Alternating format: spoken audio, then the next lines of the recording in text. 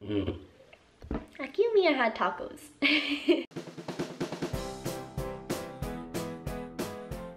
Hey guys, it's PanduhJess and welcome back to my channel. I know I have been on a month-long hiatus, but I really felt like I needed to take a break, and there's a lot going on in May. So I kind of just wanted to like focus on the things that I was doing and experiencing. I went to concerts, I went on a week-long vacation, which was really nice. It was my birthday, yes, yeah. I was kind of just like enjoying what was going on, and that's pretty much it. There's like no real excuse. I don't want to say it's an excuse, but yeah, I am back. For today's video, I am doing an anime related video. Last year I did this video called Anime Survival Guide. You guys seem to really like that, so I thought that instead of a survival guide, I'd kind of go more into like tips and what I feel like you guys should definitely know for Anime Expo. So these are definitely based on my experiences and what I do at Anime Expo specifically. So I hope it helps. They're my top 5 tips for you guys, and yeah, I hope it helps you when you go to Anime Expo, if it's your first time or if it's like your 4th time. I feel like these tips would really help either way. So yeah, I'm ready. Let's get into this video. Okay, so the #1 tip that I have is when you're at the convention center, you have your phone, so you definitely should use it. And there's this thing called notes, or you can like use text messages or whatever you use to like type stuff. I use my notes app, and I go, basically it's to list everything that you find at the convention center that you may want to buy or see. So this is what I use. This is what I did at WonderCon. I took pictures of items, and like I also put their booth number and like how much it is if they don't have a sign. So for me, if I also have like a budget, then I kind of like can see, oh, it's this much and it's here, and it kind of just like helps me figure out what my priority is. So I kind of like have like keychains. Oh, I have like keychains and like stuffed animals and art, and just there's so much, and I just list everything on this thing, and I can go back to it and like reference it, and like, oh, I don't have to look through the whole convention center again just to find this one item. I have the booth number down and I know how much I'm gonna buy it for. So it's simple, it's easy. It's just helped me for like a really long time. Sorry, my hair is like weird.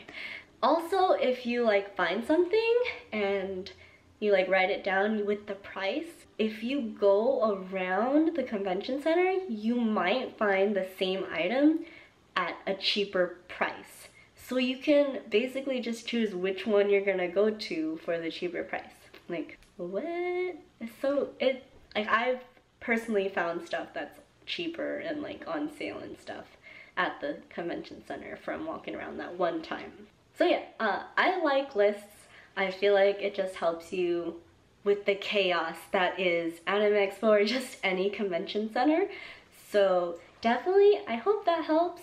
I used to just use the book, like the guide, Anime Expo guidebook or convention guidebook, and like circle like booth numbers and like stuff that I want to see, but just you have to go through the pages and you have to like find it on the map, so you like it's too much. So I definitely think it being on your phone and just in one really helps figure it out and just go through the convention center smoothly, and yeah. Okay, so this is one thing that took me a while to figure out. I know last year I said that like mini backpacks really help, but honestly, if I had to give you guys one advice, it'd be no backpack at all, or just like a tote bag. So nothing with zippers, nothing with tons of pockets. It helps you go through the Anime Expo line so much quicker. They separate it into lines of backpacks and bags and no backpacks and bags. So I was in the line last year and I had like a small bag, like a small backpack, and people were just walking through with no bags. So they didn't have to get checked. It was super easy for them to just go through, and I was just like standing here in the sun just waiting to get my bag checked. And you know, some of the people who are checking the bags, they go slow on purpose. Not fun. Anyways, what I'm saying is my advice would be no bag, no backpack. Like, you could literally hold everything, like your cards and your cash, in a super tiny card wallet that can go in your pocket. And then you have your phone, like, that's all. That's all you need. And you could also get like one of those like foldable totes. I know that they like, it's called a reusable tote, and it like, you could fold it into like a tiny little bag. That helps. Unless you're like buying like a huge ton of things, I feel like even the big things, they'll give you a bag. Like, there's really no reason for you to have a backpack at all. Like, no. So yeah, card wallet, phone, keys, good. And then you have a tiny tote.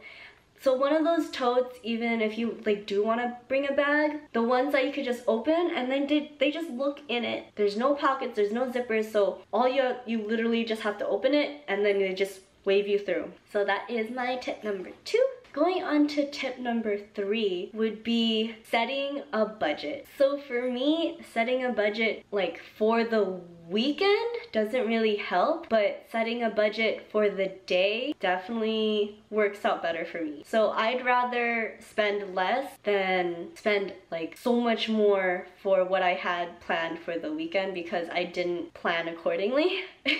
I feel like if you know like what's going to be at the convention center, you can kind of like budget out how much you want to spend. One of the other things I wanted to really stress is that if you wanted to buy something, you might want to like hold off until like the end of the day or the next day. And if it's not there the next day, then it really wasn't meant to be, and I feel like you don't have to be so upset about that you missed out, you know?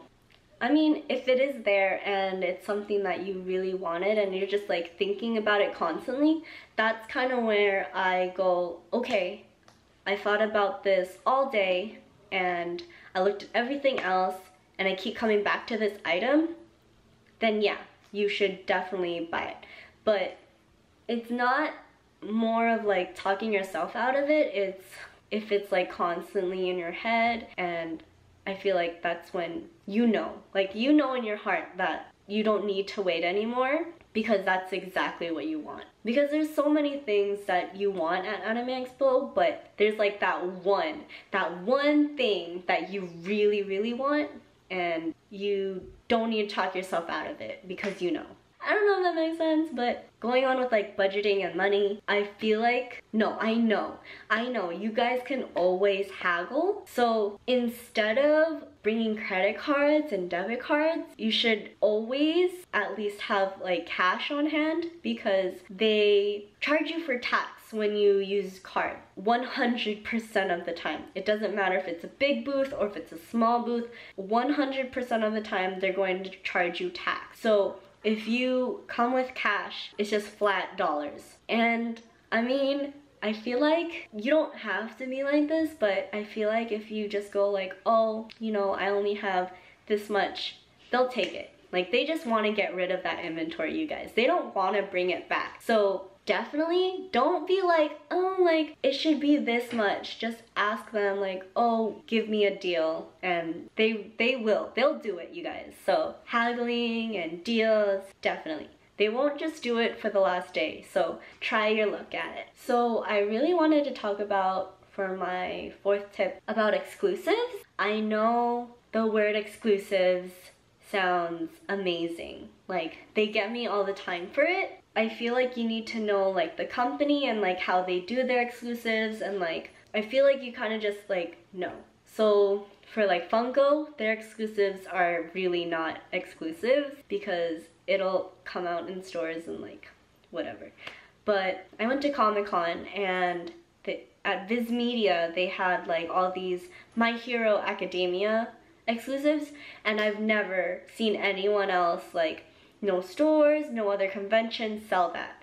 So as long as you know the company and like how their exclusives work in the past, you can pretty much figure that out, like if it's an actual exclusive. Because if you don't get it the day of, you really shouldn't be too butthurt about it, because in maybe a few months after Anime Expo, it's going to show up in stores, it's gonna show up online. I promise you. Especially like Crunchyroll exclusives, Funko exclusives. Please do not be sad or like mad that you missed out on an exclusive. So yeah, that's just like my own thing that I kind of like figured out, because I was that person. I'd like wanted to buy an exclusive like all the time. Like, oh, I'm the only one who's gonna have this. But no, it comes out 2-3 months later, maybe half a year later, because they think that you're not paying attention to that, but you are. So my fifth tip, I think I mentioned this in my survival guide. It's using like social media. So Twitter, Instagram, the Anime Expo website, that's usually where I go to plan my stuff. So like signings, guests, concerts, like merch, all of that you can find on the Anime Expo app. I don't usually go to the app. I kind of just stick to like Twitter and Instagram. And then if I want to go more in depth, I'll go to their website. So definitely plan ahead, because there's just so much. You really can't do everything. So find your priorities, figure out what you really want to do, and plan accordingly. That's all I can really say about it. So be realistic. It's kind of what you want to do and what you can do, because you definitely can't do like a concert and then go to a signing and then wait in line for this exclusive and go to a panel. Like you really can like smash stuff in together, but I feel like it'd be like so stressful, and like you won't have fun unless you're like, you live for the adrenaline and doing so many things at one time. For me, no. I put 2 things that I want to do one day, and as long as I get those 2 things done, my day's good. I can like talk to people, I can walk around, I can buy stuff without like, oh, I'm missing out on this one experience. So if you really don't want to miss out on that experience, it's gonna be like 1 or 2 big things that you want to see and do. I know I said I'd do 5 tips, but I have a 6th one. It's not like a tip, it's kind of just like a disclaimer. Don't be disappointed if you don't get to do everything that you want to do. There's so many things at Anime Expo. It's gotten so big.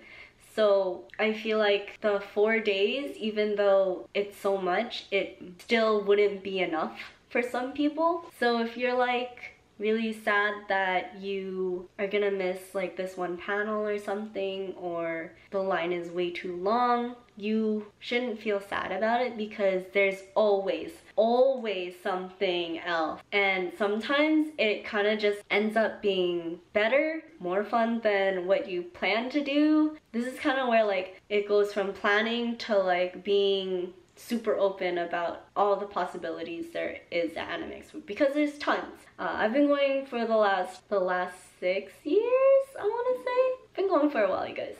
And if I miss out on something, I really do find something else, and I really don't regret not being able to like go to that one thing. I can't stress it enough. Like, Anime Expo is supposed to be fun, not stressful. I really hope you guys have a lot of fun this year. I am planning to go 2 days I think I'm gonna go Thursday and Friday. So if you guys want to do a meetup, if you guys want to like hang out, if you see me at Anime Expo, please do not hesitate to just yell out PanduhJess. I'll like turn around and say hi.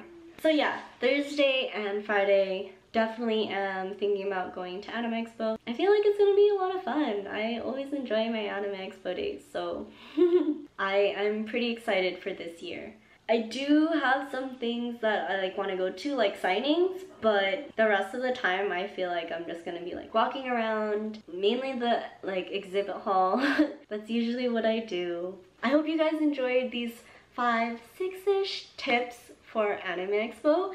If you guys wanted like other advice, you can check out my Anime Expo survival guide from last year. And yeah, I really hope it helps you guys. Please give this video a like if it helps. Subscribe to my channel. I am back and I'm like really excited to be back. So yeah, I'll see you guys next week for another video. I'm PanduhJess. See you guys later. Bye!